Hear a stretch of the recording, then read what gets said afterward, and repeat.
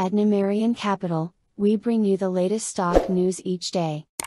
Please like and subscribe so we can bring these articles to you each day. Thank you. Today, December 9, 2022, big changes aren't necessarily a boon for Netflix stock. Don't assume that streaming commercials will keep Netflix stock afloat.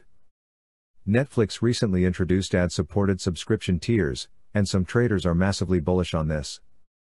As Netflix tries out commercials and other possible ventures, these strategies could backfire. Investors can choose not to add Netflix stock to their portfolios now.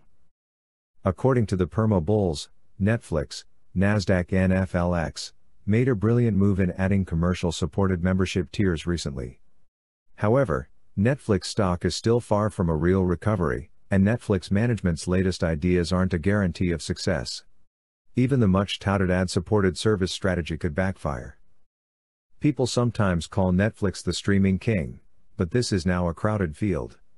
Netflix's competitors are nipping at the company's heels and threatening to steal market share.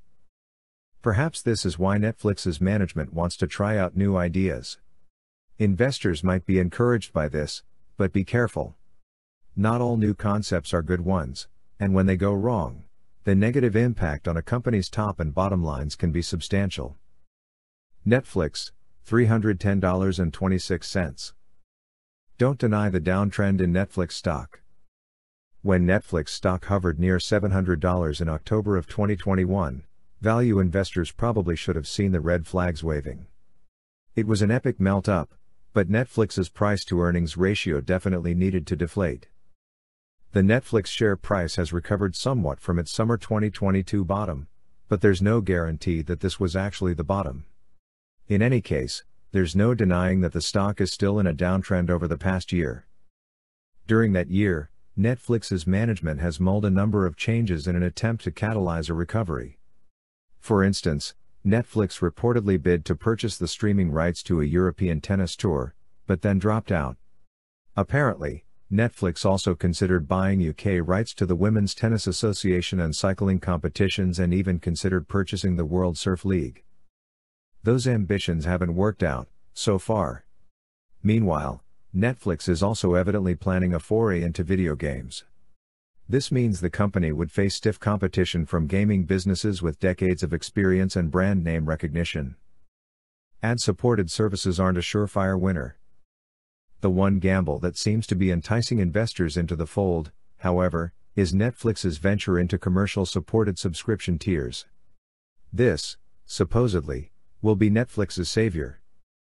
Yet, it's generally not a great idea to assume victory before some time has passed and Netflix can prove that ad-supported services are worth the trouble. After all, some Netflix users might cancel their subscriptions if they switch to a free or reduced-cost one. It's no secret that Netflix's subscriber growth slowed earlier this year. Streaming commercials might not be the solution, though. To be honest, some people hate advertisements and that's why they're watching Netflix in the first place. Otherwise, they could just watch television. Besides, not everyone is bullish on Netflix's pivot to ads. In fact, Needham analyst Laura Martin expressed concerns that Netflix could experience negative revenue growth in 2021's fourth quarter or in 2023 if more $16 a month or $20 a month US subscribers trade down to its new $7 a month ad-light tier than Netflix and consensus expect. What you can do now? Netflix doesn't deserve an F rating now as the company is still a strong competitor in the streaming space. However, a D rating is justified as Netflix hasn't conclusively demonstrated that its latest ideas will actually benefit the company. Among those ideas is advertisement-supported subscriptions, which could cause Netflix to lose some paying customers. So, don't feel the need to jump into Netflix stock now as it might not break its year-long downtrend for a while. Thanks for watching Numerian Capital News. Please come back tomorrow for another stock news update.